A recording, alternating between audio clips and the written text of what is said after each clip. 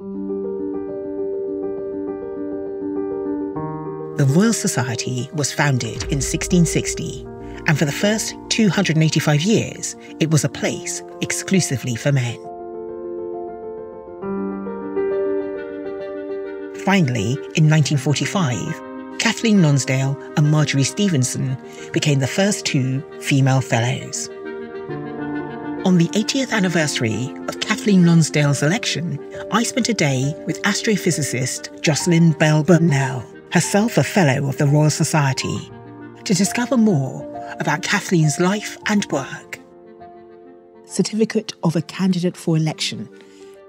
It is an amazing list of signatures, isn't it? And wonderful that so many of these big names were prepared to step forward and support her nomination. And it suggests to me that male physicists aren't as conservative as I thought they were. And to think she came out of a very financially deprived background, actually in Ireland, ended up living in a small house in London, had problems getting to do science at school, had to go to the boys' school where she was the only female, and somehow get the energy and enthusiasm to push to do the subject she knows she's good at. I remember nearly 50 years ago, my headmistress, who wanted me to become a mathematician, told me I was a perfect fool to want to take physics because it was a man's field. And with my lack of background and skill and knowledge, I couldn't hope to do well in it. Hearing about your experiences at university, that doesn't sound like a lovely environment. No, it wasn't. It wasn't. I was greeted by 49 men, whistling, catcalling, stamping, banging the desk. It was horrendous. That was as an undergraduate. It was less blatant, shall we say, later on. But it's funny, as sort of a black female scientist, less blatant is sometimes harder. Yes.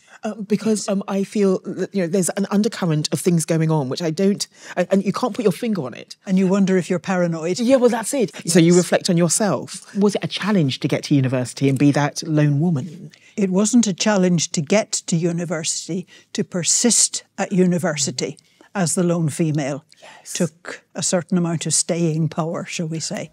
I wonder how she found it. Kathleen graduated in 1922 with the highest marks in a physics paper of any student in a 10-year period. This brought her to the attention of William Henry Bragg, who invited her to join his crystallography group. Most people don't know what crystallography really means. It's a bad name in a sense, because they either think it has something to do with fortune telling or else that it's some branch of theology. But what it really is the study of solids. 60 years ago is where I was based. So this is taken with X-rays, shining on a little crystal. The important thing is that the X-rays have a whole range of different wavelengths. Yes, right. And all these spots come from the X-rays being scattered by the crystal.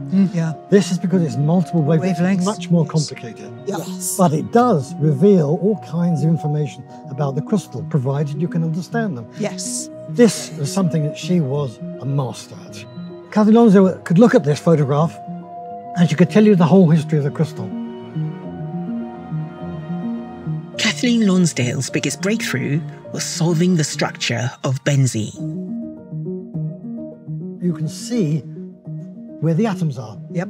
And now you can see the six-fold ring. Yes. Yeah. And it's flat.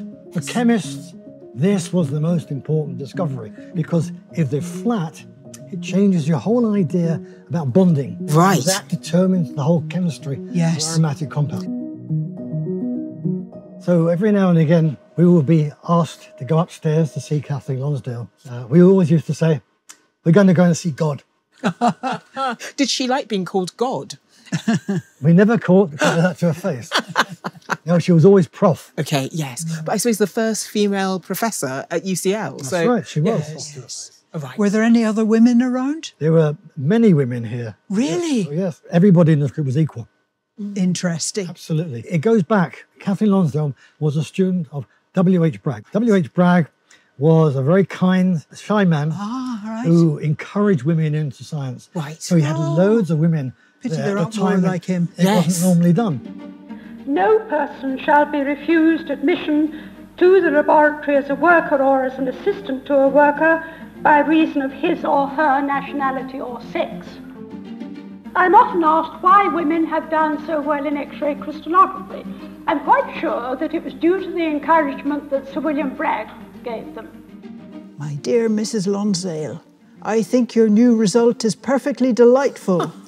That's Bragg. You don't often get that kind of praise, do you? Scientific, it's perfectly delightful. I like that. From the senior man. How wonderful. I like to see the benzene ring emerging. In the 1930s and early 1940s, Kathleen Lonsdale was a key member of the world-leading X-ray crystallography department set up by Bragg at the Royal Institution. It was a collection of brilliant scientists who worked together in an atmosphere of progressive open-mindedness. They talked politics and played table tennis. Partners and children were welcomed into the lab, and the work produced there played a key role in some of the most important scientific discoveries of the 20th century. Although she was brought up a Baptist, in 1935, Kathleen and her husband became Quakers. So welcome to Friend's house, Maggie. Because you're Quaker, just as Kathleen was as well. That's right, yes, I too am Quaker. I love the idea that she was sort of probably standing on that stage. And it will have been absolutely packed. I believe these rather personal words are fundamental, both to scientific research and to religious seeking. I shall ask you to consider whether we use them in a different way in the two cases. If we knew all the answers, there'd be no point in carrying out scientific research. Because we do not, it is stimulating, exciting, challenging. So too is the Christian life, lived experimentally. What do you think attracted Kathleen to become a Quaker when she was in her 30s? I think it's openness, it's lack of dogma. You're encouraged to be thinking and searching and trying to understand, but there isn't a set of beliefs that you have to subscribe to. Sometimes I think people see a clash between religion and science, Yeah. But actually that sounds quite scientific in the way you describe it. Yes, it is. And indeed, Quakers go even further. They don't tell you what to believe. They actually say, basically, work it out for yourself. This country is at war with Germany. Our nation has 3 safeguards against attack. We must have a 4th, civil defense. When war broke out in 1939, Kathleen Lonsdale was required to register for civil defence duties in London. But, as a conscientious objector, she refused. I claim absolute and unconditional exemption under the Armed Forces Act 1939. I believe that justice and security can never be attained by violent means. An end good in itself can never be reached by a method which involves the indiscriminate slaughter of guilty and innocent alike, which involves the starvation of children and the permanent injury of their minds and bodies.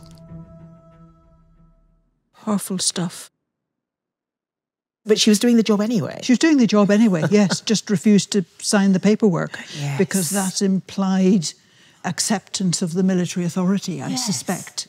She had a young family at that time, a very supportive husband, but also young family. Yeah. And so it must have been quite a difficult decision for her to take the course of action she did, knowing that she might end up in prison. Oh, yes. And how typical. You know, she's in prison, it's horrific, so she decides to do something about it. She became a prison reformer, as well as everything else. Yes. You know, it's great. The check at the gate are not mere routine. This was the headquarters of the man who designed the bomb, Sir William Penny, the only British scientist at the atom bombing of Nagasaki. From the end of the Second World War until the end of her life, Kathleen Lonsdale devoted much of her time to prison reform and encouraging scientists to consider the ethical dimension of their work. Many scientists are having to think pretty deeply today about the implications of their work and about its ethical significance. They are, of course, frequently blamed for their part in the construction of atomic weapons. Scientists, moreover, are finding that they have influence outside their own subjects and that they are listened to, particularly, perhaps, when they talk about ethics. Wow.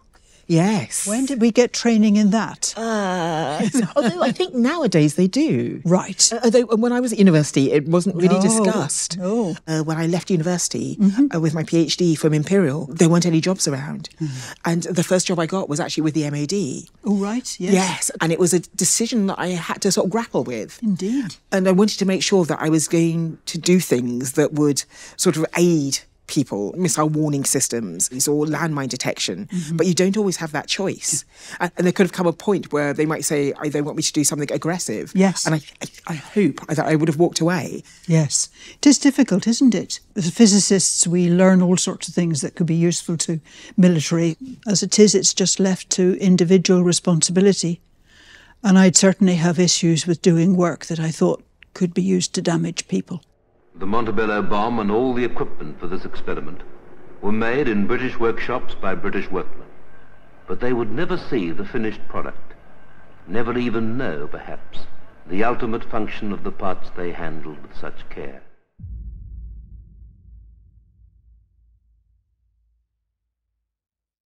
But you married and brought up 3 children, as well as having a full-time job. Now, how did you do it? Well, certainly one thing is that I married the right man. I have had a husband who's helped me in every way, particularly, of course, when things got difficult, and he encouraged me to go on with my work. I never met her, but I met her husband.